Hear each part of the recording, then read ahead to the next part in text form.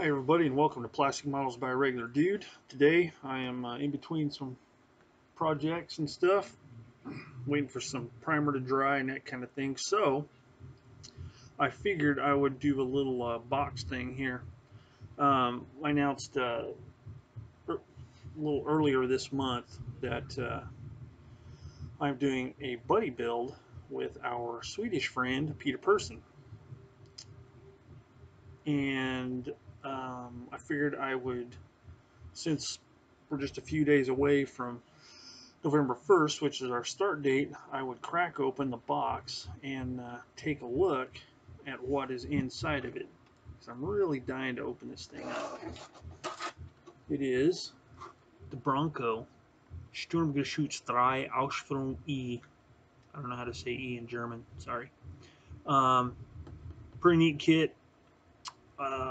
Looks like it's going to be a good one. I built one Bronco kit before, being the Stag Hound, and I really enjoyed that kit. It had some really tiny parts and really small connection points and stuff like that, but it was a really nice kit and it was a lot of fun to build. So you know, Peter said something about it earlier in the year because he got the kit and asked me if I'd want to do a buddy build with him, and I said sure. So I got it. We decided on November 1st, so that's what we're going to do. So in preparation for that, I'm going to open this thing up just so we can take a look and see what's inside. Now, keep in mind, I am not a StuG expert at all. Zero. I know there's StuG 3s, StuG 4s, but I don't really, I don't know the ins and outs of the different versions and stuff like that. I totally have to rely off the kit, period. So if there's inaccuracies, I'm not aware of them, and I wouldn't know one if I saw it. So I'm just going to talk about the quality of the kit, the way things look. So because I plan on doing, you know, since I'm doing this buddy build, I'm going to do a video log of it. I'll just make it kind of a review thing because I didn't see any reviews of this particular kit on YouTube anywhere, and I could have missed them. It doesn't seem to be much online either. So I'll do like I usually do. I'll talk about, you know, things that might not fit right or things that may not, you know, work like they should, or just say, hey, this is going together great, no problems. So anyway, that's the plan. So let us take a look and see what's inside the box. All right, here's the box. You know, fairly decent artwork. Let's see, it is kit number CB35118, World War II German assault gun, Sturmgeschütz 3 Ausführung E, STKFZ 142 by Bronco. Usual box stuff, some CAD drawings, photo etch parts with a high quality decal. Cool. That's pretty much it. Shows the side here, two different versions it looks like. I'm gonna get with old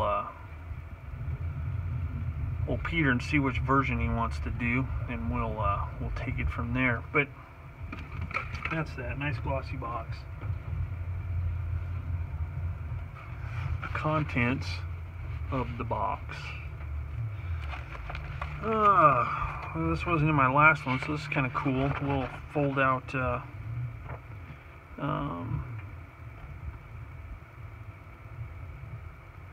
fold out deal here. Pretty cool. Can't read very much of it because, as you can see, it is not in English, and that's about all I can read. Oh, there's some English right there. Bronco model introduction. Established in November 2004. That's interesting. But anyway, there's a few of their models. Few more. So then we got a lot of plastic here. I'll open the bags here off camera in just a minute and take a look at the contents. Get down to the bottom here. Let's see what we got. Instructions, which is a nice fully glossy booklet here. And oh, looky here, artwork suitable for framing. It's the box art, but just like a print of it by itself. So that's kind of cool. You know, if you wanted to hang that up in your hobby room or whatever. So we'll take a look at the instructions first. Let's see what we got going on here. I'm not going to go over them in detail because instructions are pretty boring. And going off of past experience, the instructions I've used,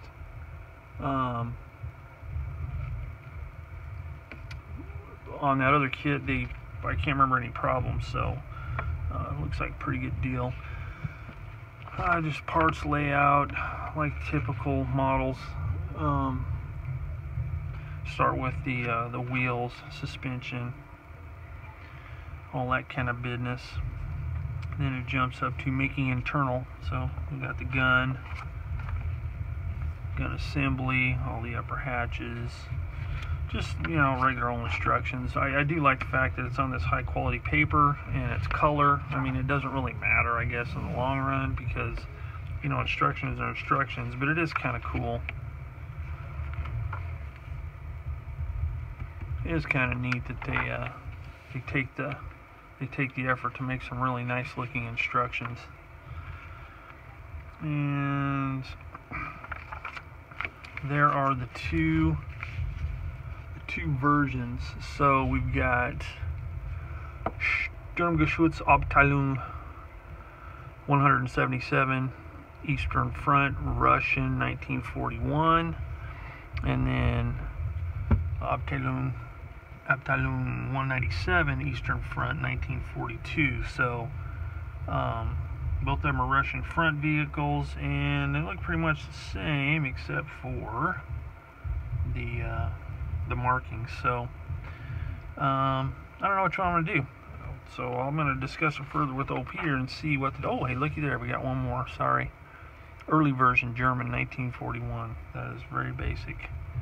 Looks like the only markings are the Balkenkreuz. So nice instructions. So what I'm going to do is cut these bags open real quick so you don't have to watch me do that. Okay, so first we've got sprue A. The upper hull portion, fenders, and gun parts, that kind of thing. And they look very good. Nice texture, anti-skid or diamond plate texture, whatever it is, on the fenders. Hinges look really nice, real good molding. Hinge detail with rivets or bolts or whatever's holding it together. So that all looks really good. Weird color. I haven't seen a color like that in a long time. Strange yellowish color. Usually it's more of a tan. So that was sprue A. I'm not going to go into a whole lot of detail on this stuff because, you know, like I said, I don't know if things are accurate or not. I'm just going to talk about the quality. And, you know, it looks really good. You know, pretty much modern quality on just about almost any brand of kit is going to be decent. But see stuff like this, that's really nice. Nice detail.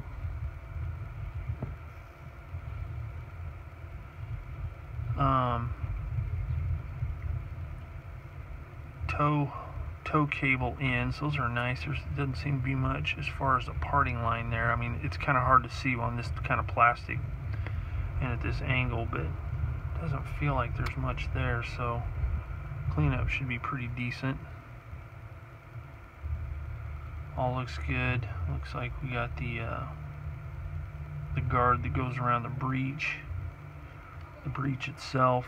And boy, do I hate breeches like that. Them two-part breeches.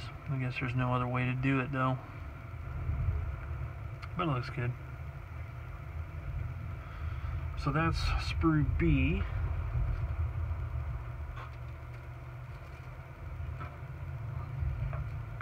Then we have have two C sprues. So we've got CA and CB. CA, road wheels, final drive cover, return rollers, antennas, or antenna there. Then we have the drive sprocket.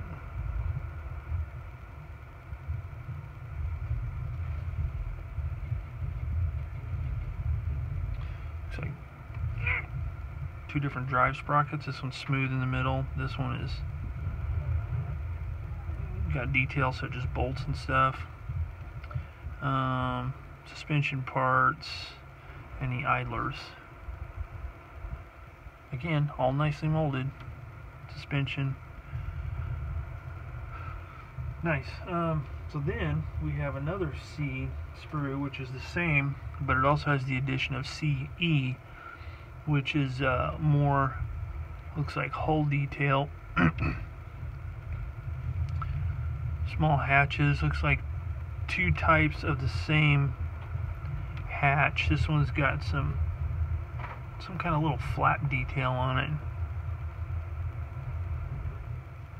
Be interesting to see in the instructions what this is for. And then these parts here, superstructure parts maybe, I'm not sure, but it's got some nice weld detail along these edges.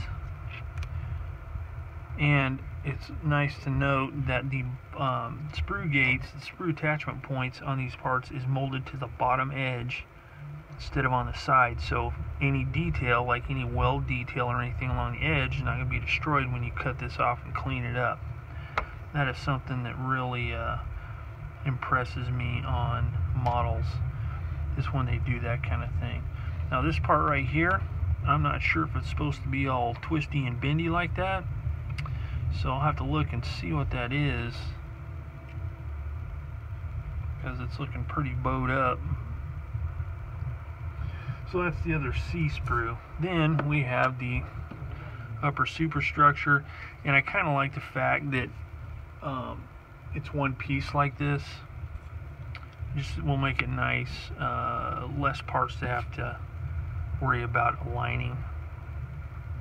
Nice screw detail. Nice hinge detail. Weld beads there where the this plate interlocks with the side plate. Same there, so that's nice. Nice weld detail around here. Another nice thing on some kits, weld detail can be destroyed when you're gluing parts together. So it's got a little bit of rough texture too. It's not perfectly smooth, so that's nice. Sides are pretty smooth, but. So that's the upper part. Then we got the lower hull here, which this is nice. All that crazy detail on the bottom looks really good. Now here's something interesting. These little parts here are bent. These have been damaged. So I'm going to have to be very careful flexing them back into place. Now they just look like some kind of stops or something. Doesn't look structural. So I can bend them in place, and they should be okay, but those are very, very finely detailed, finely molded parts, really thin, and they were bent. See, I was able to fix it, so that's okay. So watch for that if you're building this kit. But the detail's really good. Again, nice weld detail. It'll be interesting to see how well this front plate fits on here, hopefully not leaving any gaps. So nice hull tub there. Then we have sprue KA, which is the tools. It's weird. 2 bolt cutters, 2 shovels. Maybe it's different. Yeah, they're different styles.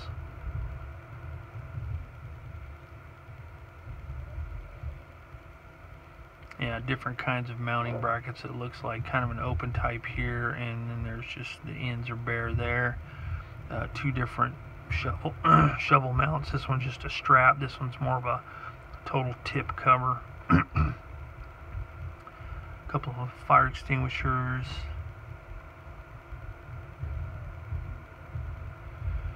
Pick. So Nice looking there. A couple clear parts. I'm gonna guess headlights. Then we have this ultra tiny.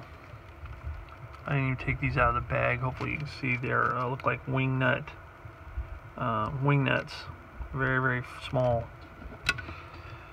Some tow cable all wound up, which looks pretty nice. I like this copper tow cable. I'll just have to make sure I twist it up and make sure it's tight. Doesn't have weird flat spots in it or anything. And then we have the tracks. Now there's a whole bag of this right here, and these are the tracks. So in looking at them, there are no ejector pin marks, so that is really good. So cleanup on these is going to be really easy. Careful cutting on that flat spot there, maybe a little bit of sanding, and then carefully cutting right here and here and making sure that is sanded round. Now as you can see, that is some pretty stinking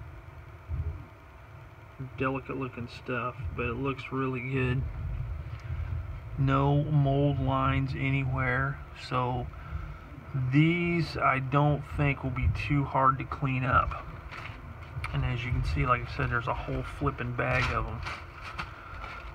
Now here's the part that's kind of scary. These are the pins for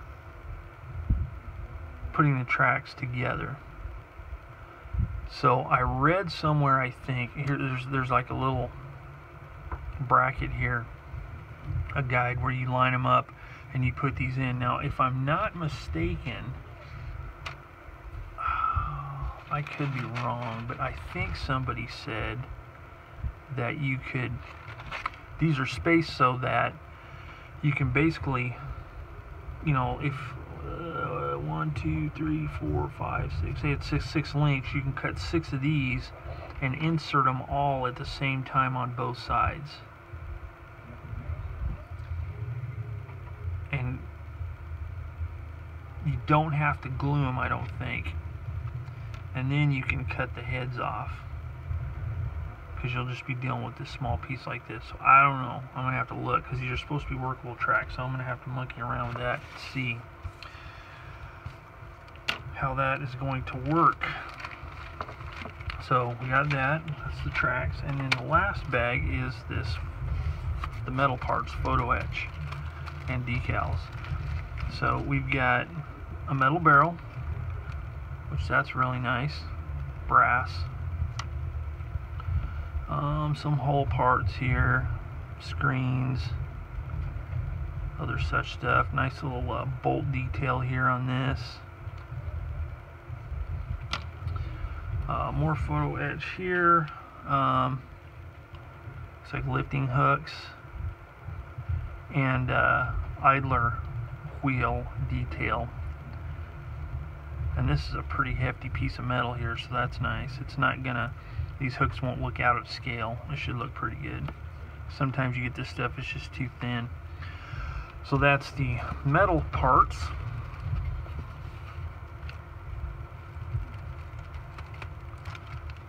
And lastly, the huge decal sheet. There it is, that's the decal sheet. Looks pretty good. Everything seems to be in register, mostly. These small Balkan Kreuz there is not in register. Seems to be, the black seems to be shifted up and that way a little bit, so may have to look at some other decals. These look okay, and these look okay, because, you know, obviously it's not two parts, so we'll see. So that is the contents of the StuG 3 for the Brett and Peter buddy build. So hopefully, Peter, you have seen this video and you will be inspired to do a box cracking open of your own, and then come November 1st we can get started building this thing. So again, I'm really looking forward to this. I think it's going to be a lot of fun, and you know, I tend to like buddy builds these days more so than group builds. For some reason, I just feel a lot of pressure with group builds.